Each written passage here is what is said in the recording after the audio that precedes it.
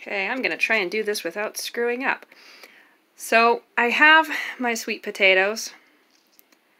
Had some issues getting this done sooner.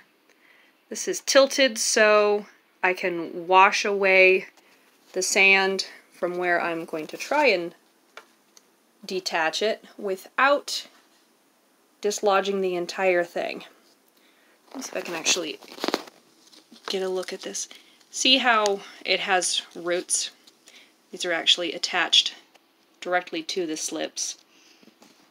And what I am going to attempt to do with one hand is just pour away or wash away some of the sand so I can get in here, see what I'm doing, and figure out where in the world this thing is attached to the potato.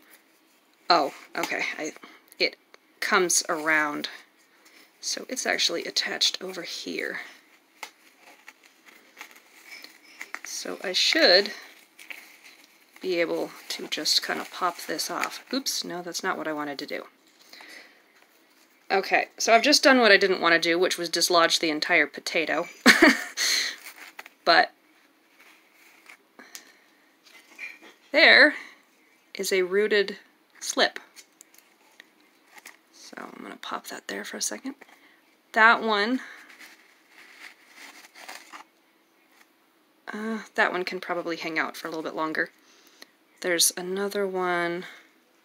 I can't do this with my current ham-fisted approach.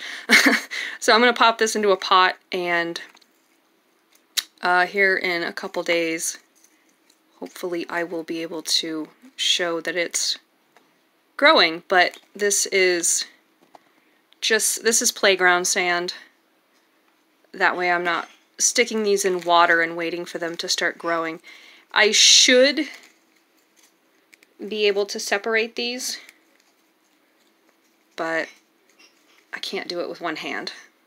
And I can't find my little tripod stand thing, so anyway, here is the sweet potatoes in sand so far. And I should have done this like a week ago, but anyway.